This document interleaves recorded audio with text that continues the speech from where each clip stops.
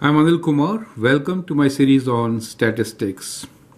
In this particular video, we'll try to understand how to estimate mode in group data. Let me thank all my viewers and subscribers for making my videos on this topic very popular, and I hope you will learn from this video and appreciate it. We need to calculate mode from the following data: marks obtained, number of students. The interval for marks obtained is 20 and number of students, as you can see, is 7, 10, 12, 6 and 4. Now we need to find the mode. Let me just warn you one thing, that it is just an estimate, a mathematical calculation which may not be the true fact, right? So that is important to understand. Okay, so mode basically means most frequent, right? So when we say mode, we mean most frequent.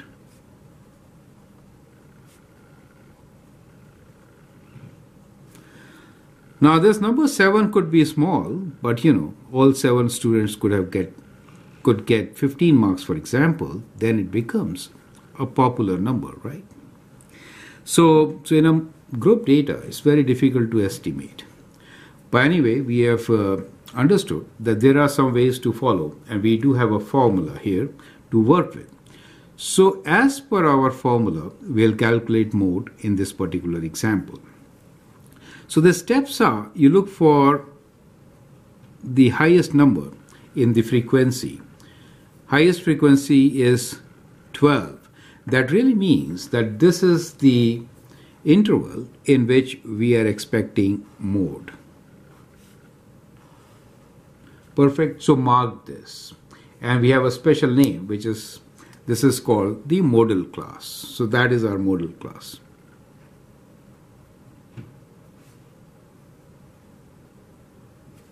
Now from here, using the formula, we'll find the mode. Formula for mode is like this. We know now that the mode, the number of marks which most students have got, is somewhere in between 40 to 60. So the lowest limit for us is 40 in this case. So in our case L, the lowest limit is 40. The number shown here. So it is definitely either 40 or higher than that, right? So the formula is L plus something. This something in the numerator, we have difference in frequencies. This is the modal frequency, let's call this as F, minus the one lower to that.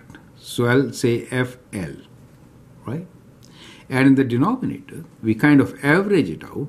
We say 2 times F minus FL and also minus F, which is on the higher side. So L and H helps us to remember what goes where, times the class interval H. In our case, the class interval is 20. Perfect. And we can see that the lower frequency, which is FL, is 10. The higher one here is H, and F itself is 12. Substituting these values, we can easily calculate the estimated mode, right? So we get here the value as L is 40 plus 12 minus 10 over 2 times 12 minus 10 minus 6 times 20. So that is how we are going to calculate the mode, right? Remember, this is a calculated mode. It may not really represent the correct situation. So let's work this out. So we have 40 plus, we have 12 minus 10 equals 2. We are going to divide this by 24 minus 10 minus 6, and they will multiply by 20. So we have a number 5 here. And when you add 5 to 40, we get 45 as our mode, right? So the answer is that mode is 45. And that is how you do it using the given formula. So I hope it's straightforward. Feel free to write your comments and share your views. If you like and subscribe to my videos, that'd be great. Follow some links which I have provided you with this video, and also feel free to share my videos. Thanks for watching and all the best.